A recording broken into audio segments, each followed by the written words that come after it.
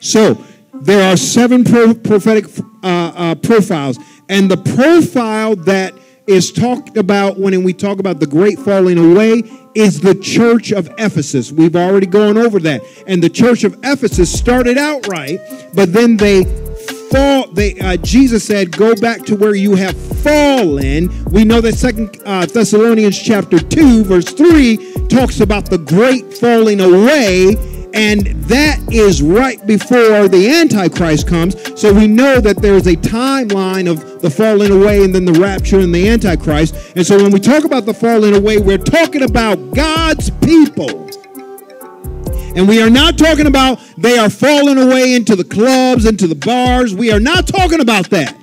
Don't have that mentality where you think that the great falling away is people of God going back and living a life of sin. People of God, there will always be people that backslide into the world. There will always be people that backslide into the world system. There will always be people that are praising God on Sunday, and then on Saturday night they in the club, Friday night they in the club, and this or that, and they dating the wrong people and sleeping with this person, that person, in and out. There will always be people like that. But the great falling away are the church who are looking like they're righteous, looking like they're holy, looking and sounding, and they have great praise and worship, and they are in church right now, sitting down right now, listen to preacher right now. And so what happens is they leave their first love.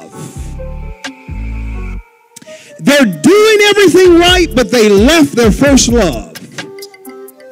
They're doing everything right, but they left their first love. They're doing a lot of things right, I should say that, but they left their first love. So if they don't love God, then they love something else. You cannot not love God and then not love something else. You can't do that. You're going to love something. Why? Because you and I are wired to love something. You're going to be passionate about something. You're going to crave something. You're going to be hungry for something. You're going to have something where you cannot get enough of. And if it ain't God, it's going to be something else. And they cannot get enough of control and power through politics.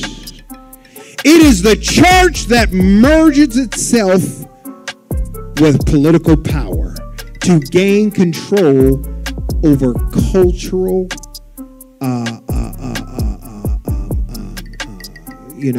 cultural entities and the culture and people. Okay? Are you hearing me today? Now, how do we know that? Because let me tell you something about Ephesus. When we study about Ephesus, the city of Ephesus, Ephesus was an empire almost. It was the city, bustling commerce, industry. Ephesus was the place to be. Ephesus was almost like a New York City. Are you hearing me today? Ephesus was like that. But not only that, it was the place where Christianity was very prevalent. It is the place where most of the apostles did guest speaking and traveling through in and out. I'm talking Paul the apostle and Timothy and John and you name it. They were there. They had churches and schools. They had it.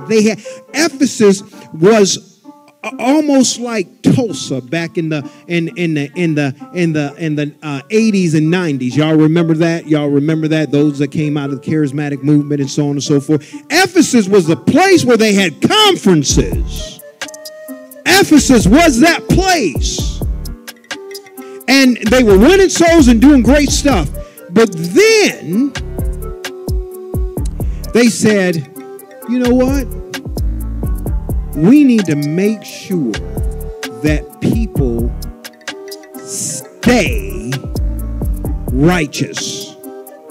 We need to make sure that people are not evil or wicked. We need to make sure that the culture stays good. And the only way we can do this is if we gain control over the political sphere. This sounding familiar? And if we gain control, so they merge themselves together and they begin to have a different gospel that was more legalistic and more law-based. And they instead of loving God, they went to more hate and anger. Okay?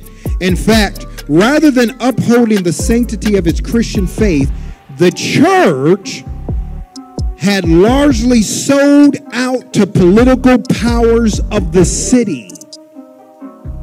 Did you hear me? I said sold out.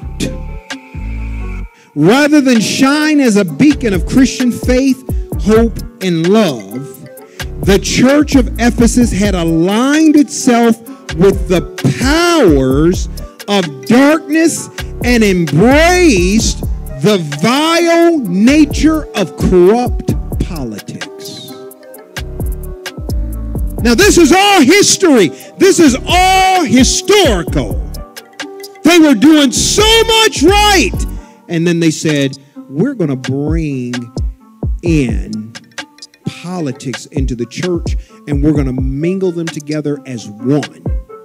And guess what they did? They created another gospel.